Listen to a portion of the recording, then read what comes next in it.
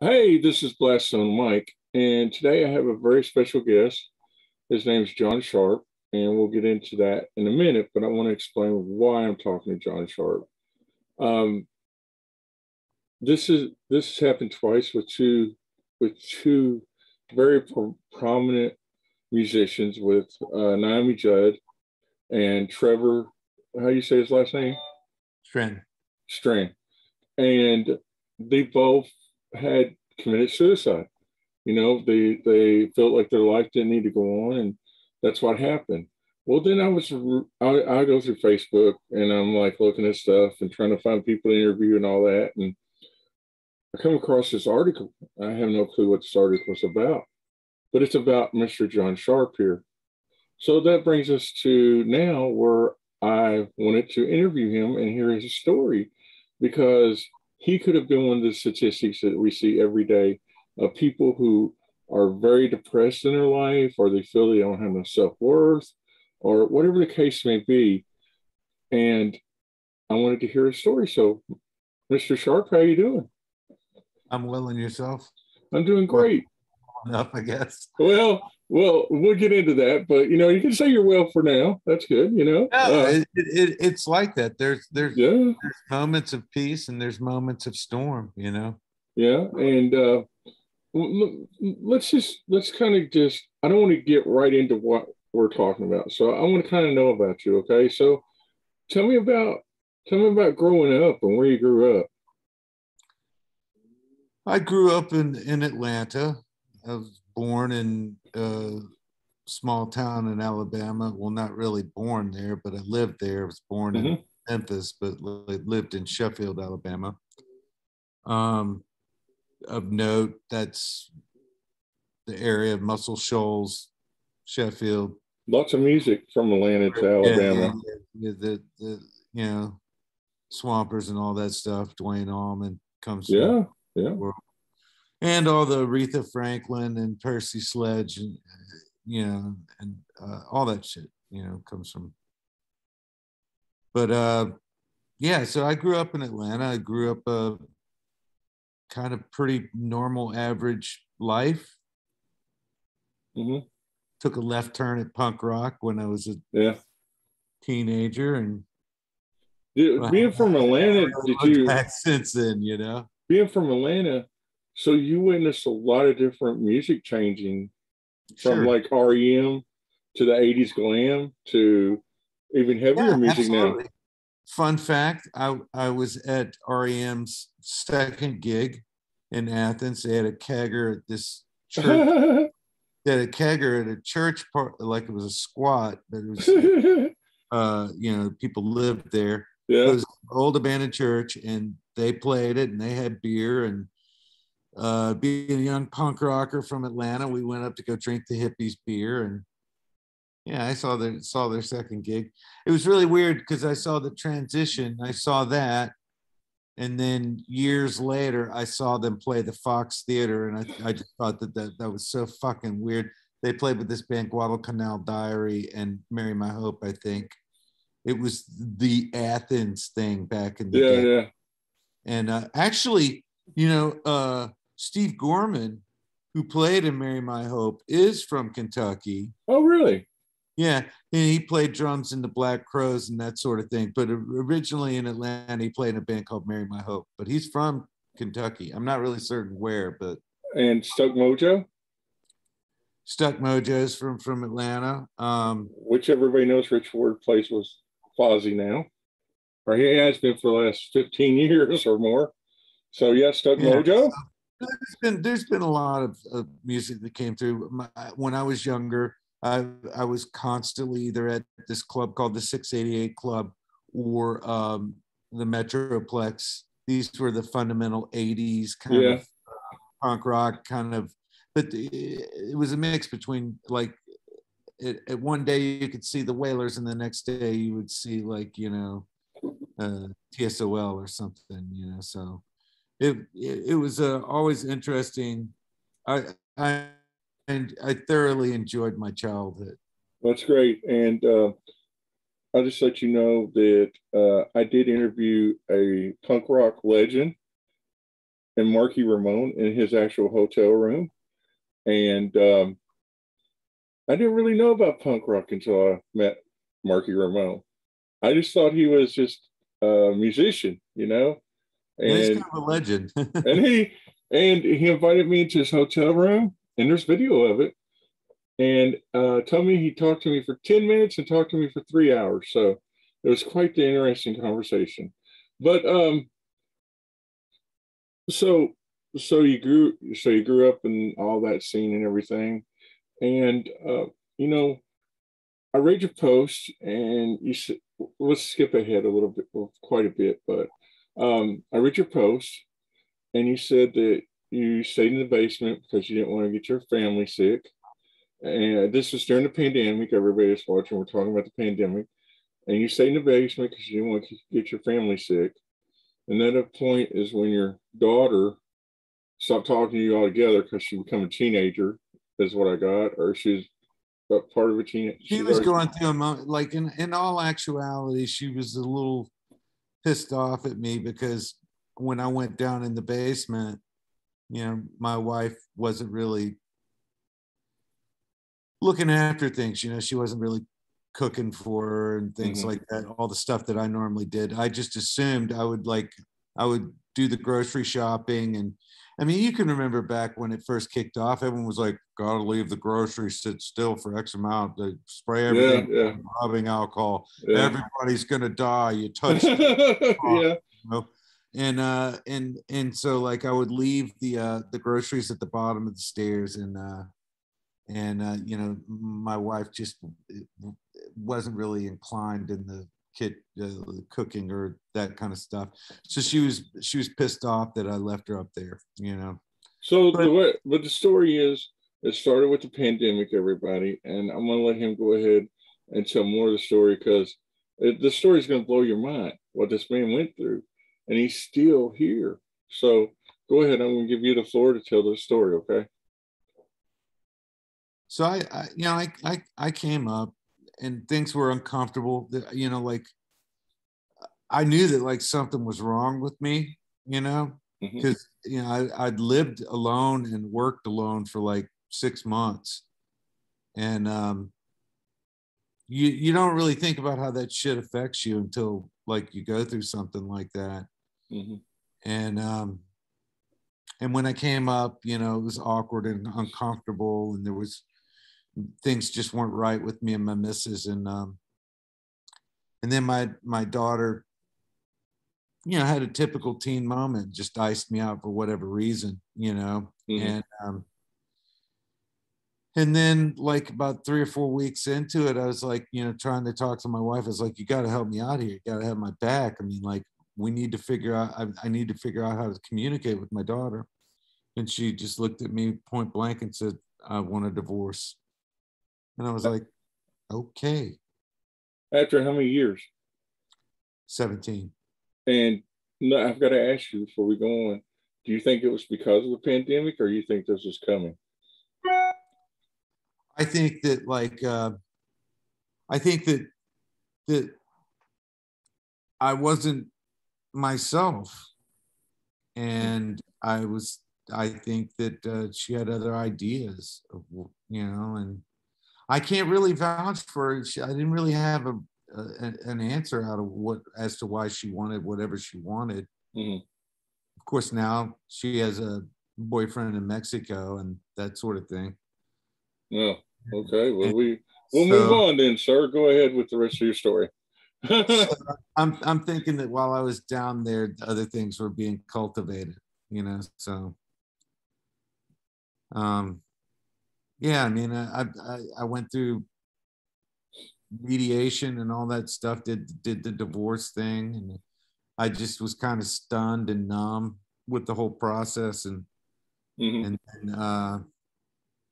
you know, I think that like when the day I came home and all the stuff was taken out of the house, you know, and it was just empty, it just kind of something just kind of snapped, you know, and I could tell that like, you know, that I'd taken a hit and that something wasn't right. And you know, and then I tried to talk to my family about it. And you know how Southern people, old school Southern is, like we're he's kind of man up and just fake it till Yeah, you make yeah. it kind of shit, whatever, but my mom I told my mom what was going on in my mind, and she just told me stop being so dramatic, which is kind of like the last thing you want to hear when you're actually physically thinking of ending your life. Was your let's talk about it for a minute. Was your mom always like that to you? Was it always like, oh, you're being a little diva type thing? I mean, or was that just something out of the blue she said? No, I mean, honestly, looking back on it right now, that like, no parent wants to hear those words come out of their child's mouth. Even though I'm 54 years old, Yeah, she's yeah, still my mother. I'll still be her child, apparently. yeah. So forever, that's how it works. Forever, that's how that works. But like no one wants to hear their child say those things. Nobody wants to say those things, because when you say those things, it makes it real. Mm-hmm. People have ideas and thoughts all day long, Mm-hmm. but when you verbalize them, it kind of makes it more of a reality of what's going on. And that was like the hard steps in the story are expressing what's going on in your mind, Mm-hmm. verbalizing it, and then actually just doing something about it. That was fucking very difficult. And I looked at Trevor's situation yesterday, Mm-hmm. and that could have been me. There's numerous things that happened on that day when I finally melted down that like could have gone in any direction. Let me ask you a question. Wait a second. Now, do you think what your mom said, and you didn't say what your sister said, but you did in an article, do you think that your mom saying that and your sister saying that maybe was a spiral to make you go out of Well, control? I think when I was having a scuff with my sister. Her boy had gotten in an accident and had a concussion, Mm-hmm. and I was locked up with anxiety. Man, I couldn't speak to anyone. I don't know whether you've ever been controlled by anxiety, but like Oh yeah, I know what you it mean. makes it very difficult to It's like a communicate. heart attack. You Yeah, feel like yeah, you feel yeah, like you don't overwhelming, know. overwhelming. And I couldn't really communicate with people. It was hard to express what was going on. And I was trying to explain to my sister why I was being distant, and she was like, "This isn't about you. It's about my son and this, that, and the other," and give me the riot act. And I was like, I want to end my life. And she hung up the phone because she was just thinking about her son, and her son had an injury, and she was Yeah, scared. And I understand that now, but but then you didn't. You were like, "What the at the hell?" time, I was like, those were the hardest words you could ever say. Mm-hmm. If you ever seriously thought about that kind of thing, saying those words is very, very, very hard thing to do. And when I did, and the phone hung up, yeah, that was the downward spiral. And that's when, I just started walking around in circles in my living room, like not really certain what to do. I'd already removed like any kind of weapon in the house. Mm-hmm. But you don't have to have a weapon to like make a poor choice. Mm. But somehow I looked up a suicide hotline. But what made you? Your conscious mind made you do that, or Well, what made you do it? a long time I had pretty much a normal perception of like what suicide was like for like everyone was just like the people that just say that's so selfish of you, like why would you do that? You Mm-hmm. have a child, this, that, or the other. you know I had all the same perceptions of like what most people think suicide, or people that commit suicide think about. Mm-hmm. But in that moment, that's not that none of that applies. Your brain, like if you're really there, and you're really thinking about it, and you're not just throwing words out to like cries for help or something like that, or attention, if you're really there and you're really contemplating ending your life, you're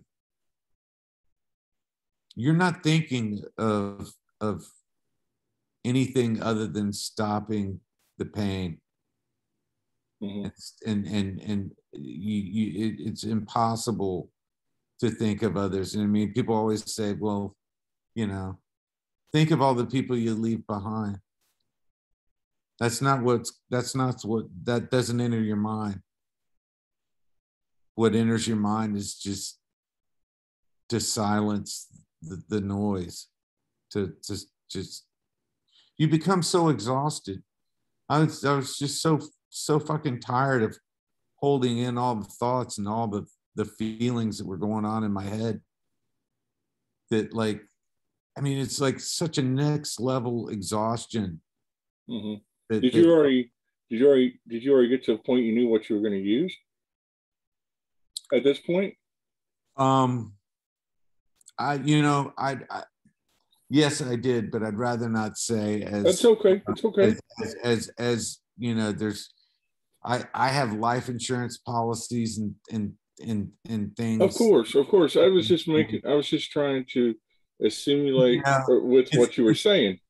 It's difficult enough. I'll tell you this though.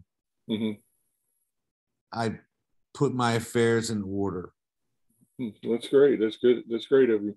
My point was trying to, show that if you're to that point where you already know what weapon you're going to use or how you're going to do it, then you're just a time bomb of that quick to go off, and you still lasted before you called. You still lasted several minutes after that, right? I still what? Several minutes after? You still contemplated for a while after that before you called, and you got help. I'll tell you, everything was happening so quickly. I mean, all I can say, it was a fast moving freight train. You know what I mean? Like the shit that was going on in my head was quick, and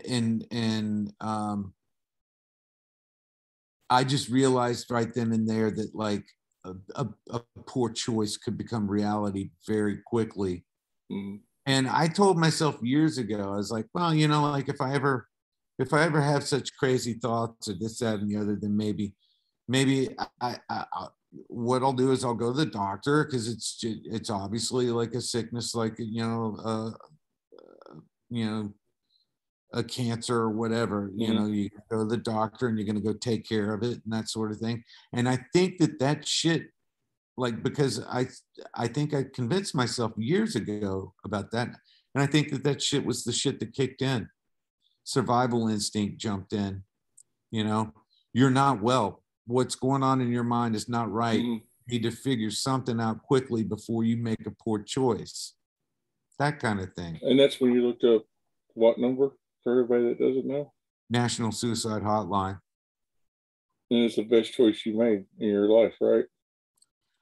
You know what? I when I heard about, yesterday, I just realized that, like, it could have gone any direction that day, and I'm grateful that it didn't. There were so many variables that could have gone this way or that way. The reality is that I chose to do something about it. And I'll tell you the second thing, because I talked to that person. I don't even remember the person's name.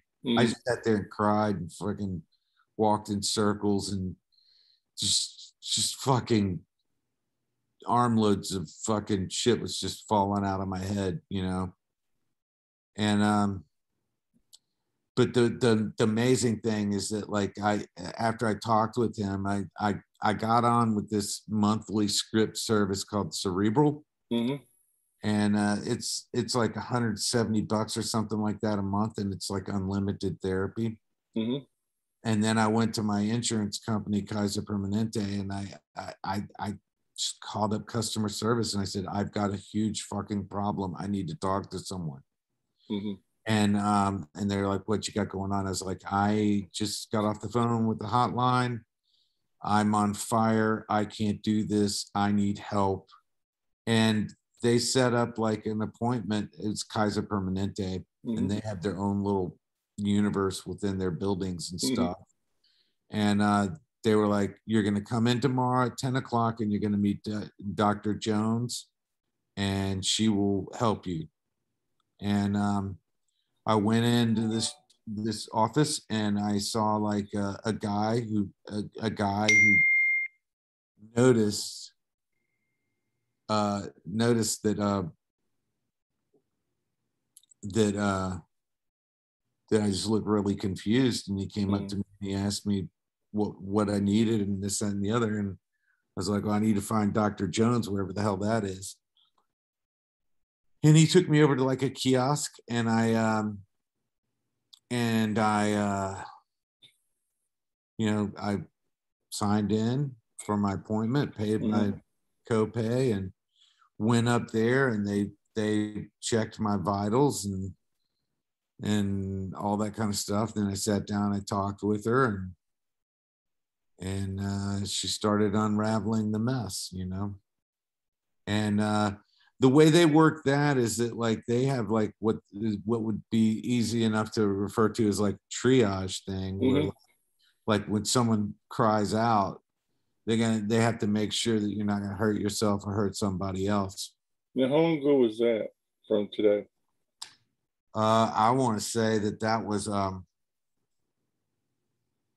end of January. End of January. Wow, so long. What had happened is just that, like, like when my wife left on the 26th of January, left everything, like it took everything, and I just kind of fucking snapped.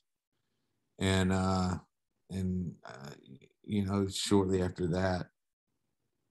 But after I talked to this doctor, Kaiser Permanente, then they set me up with another doctor that's a more permanent situation. But I mean, I was completely surprised that like how ready they were. And I think it's a testament that people out there really know that like the mental health bill that's coming from the shit that people have been through with this virus and all because there's the virus, and then there's all the subdivisions of what came from it. All the propaganda, all the you got to war stuff, you got to do this, you got to do that, and then a million people died today, they said. So I mean, it's like you hear so much stuff. There was that the whole the spray rubbing alcohol and everything. But what I'm saying is that like it wasn't just the virus. People like had various things that stemmed from the stress and anxiety of the virus. And divorces. You heard about the Great Resignation, where people were changing careers thinking that they could buy happy someplace else, and then they realized that it wasn't exactly what they thought it would be, and people are just making a lot of poor choices right there. I almost made one myself, So this doctor helped you, and what was your first steps to getting better? My first steps were to go downstairs to the pharmacy and take these tablets they gave me, hydroxyquin or something like that. So I didn't want to take anything like Xanax. Yeah. Because I'll back up and say that she diagnosed me with PTSD from working early on in the pandemic and the stress of my family thing. I was having really bad nightmares. My wife had a chronic illness, and I was having these really bad nightmares that like I brought the virus home and got her sick, and she died, and it always ended at 3 o'clock in the morning with my wife in a casket. And that's a sign, but also the general haze of just numb and stunned, and but at any rate, so I got these tablets and they immediately worked. They just dial things back. They're not addictive. I take them when I'm feel like I'm losing control. Mm-hmm. And then I immediately went into survival mode. Did you do any therapy at all? Did you go to therapy? Yeah. The cerebral thing, and I go to well, I don't go. I do Zooms like this. Zoom, everything Zoom. Everybody does Zoom now. So I do the psychiatry thing. I've learned a lot about cognitive behavioral techniques, behavioral therapy, like techniques to, tapping and that sort of thing to help yourself calm down and settle your mind just to a certain degree.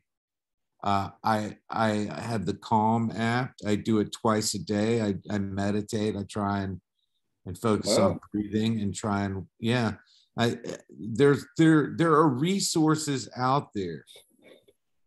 You just have to. The hardest thing is to just make that first step. It's very difficult to save yourself when you're in that way. So your story for like the last 2 years has been low, low, low, low, low, low, low, low, like so low. And then you contemplating what you did and calling an 800 number changed your life. You're like, you're learning how to do things you never done before. And, and that's the point is make sure you call somebody, call me, imagine he would be wanting to talk to people, whoever it is you have, talk to them and be like John, who, is meditating. Hell, I never know how to meditate if I wanted to, Well, the thing is that Calm app, they have a 30-day thing that teaches you how to meditate. I'm the same way. I was like, meditation, don't know what the fuck it is. I'm gonna go check it out, man. You have to be open and willing to do anything. You have to do anything to save yourself. Anything. If someone told me to go stand on my head in the corner of the room, I would do it because I was willing to try anything to change the course of what happens. I was willing to do anything to change the course of where my mind was going. And that was a bad thing. Now, since you said this is into January and we're already into May, that's a lot of time since it's happened. Was it the aspect of yesterday, reading about Trevor and seeing everything that made you want? Did it make you want to be able to tell your story? Absolutely. What made you go when you told your story? Okay, when you told your story, and I read it, how did that whole thing come about? Did you like post it somewhere? No, or did somebody ask you? I had written for Decibel magazine. I had a column for 5-6 years or something like that for a long time, and Albert's an old friend of mine. And just last night, I just started writing because I'm a creative person, so I'm going to write about it. I'm going to do art about it. I'm going to create music around it. And that's what I'm going to do. And that's how I process things. Normally, I tour. And when I tour, that ability to get out of your mind and be that separate identity on stage, drugs and alcohol never did it for me. You know what I mean? To be able to get out of my mind for a minute, I did that with music on stage. And that has not happened since January 6th of 2020 for me was my last show. So I haven't had... Can you tell everybody what band you're talking about?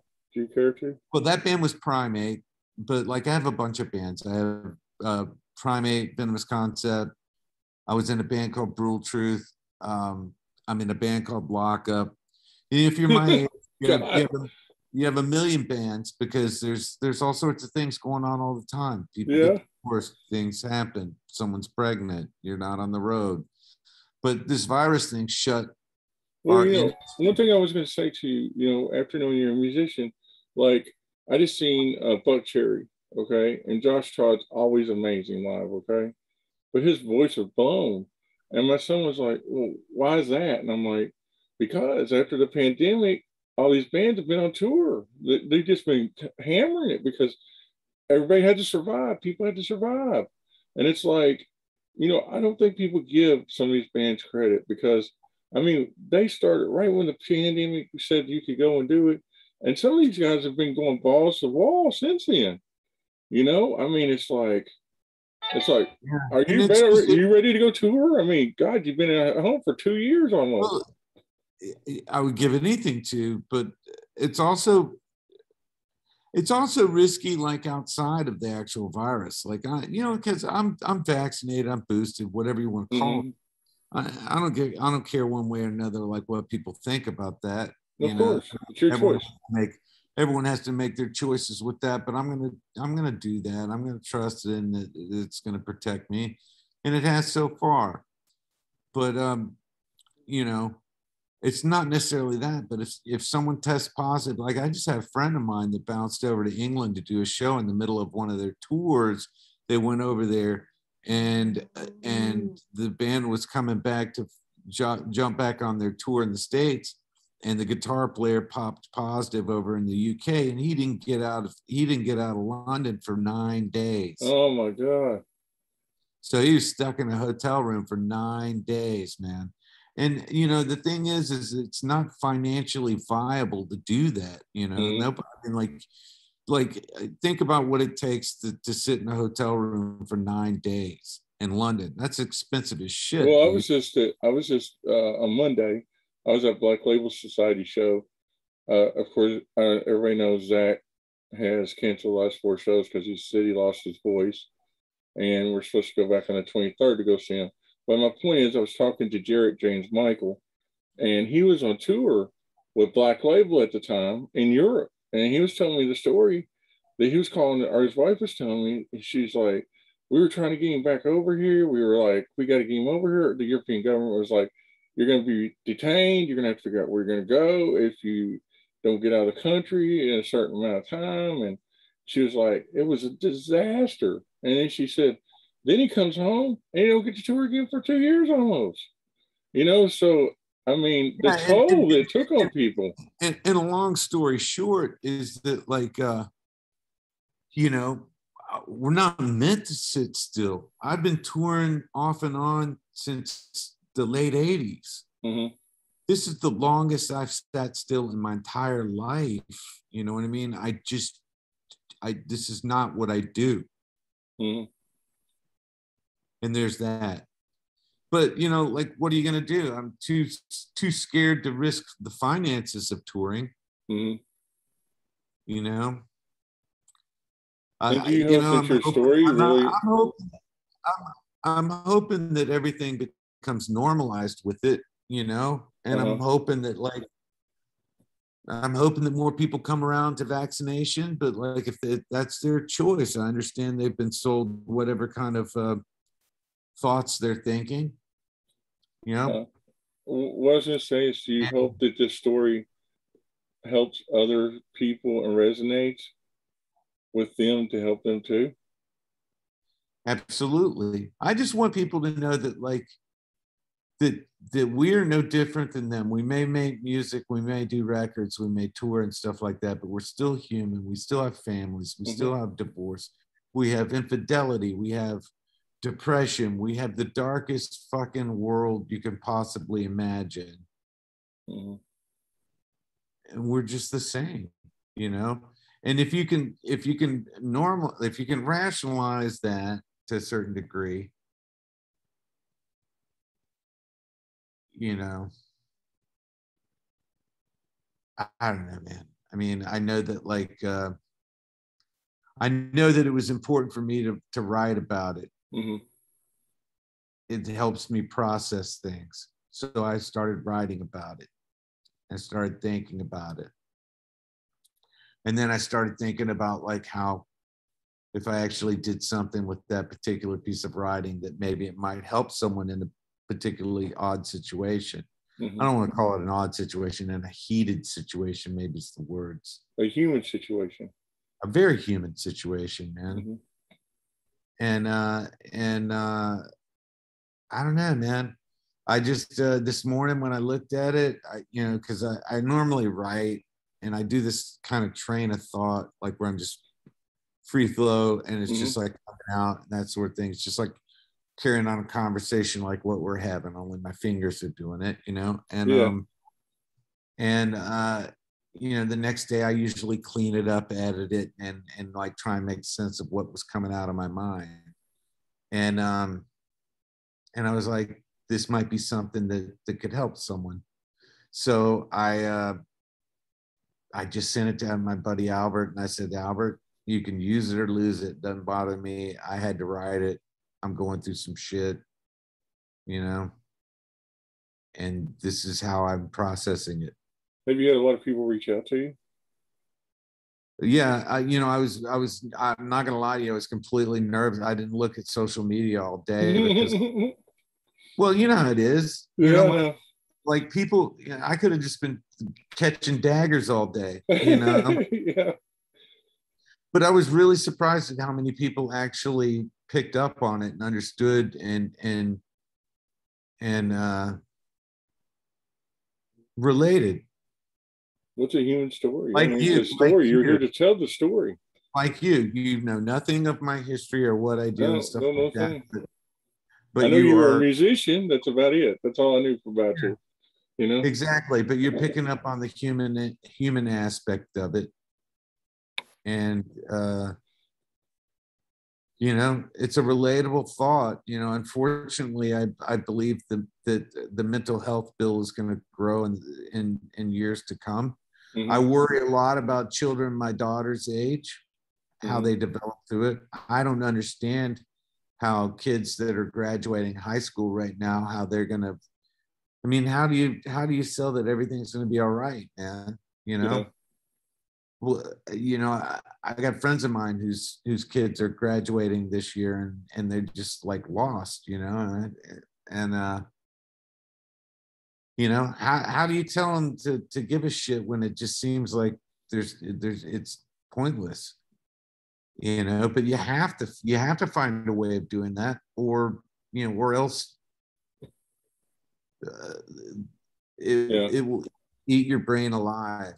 Yeah, definitely. And I appreciate you, you know, sitting down and talking to me. And you know, I'll get this out enough as soon as possible. And I will say this. Go ahead. I will say this, man. I hope that if anyone gets to any kind of reality-based thinking in this way, that they make the same choices I did. I would also say that, like, if you have friends and family that you really care about, when you see them, take the time to tell them how much you appreciate the time they spent with you and how much you love them and care about them, because you never know what they're going through or what you potentially could go through. And poor decisions are in fashion right now. And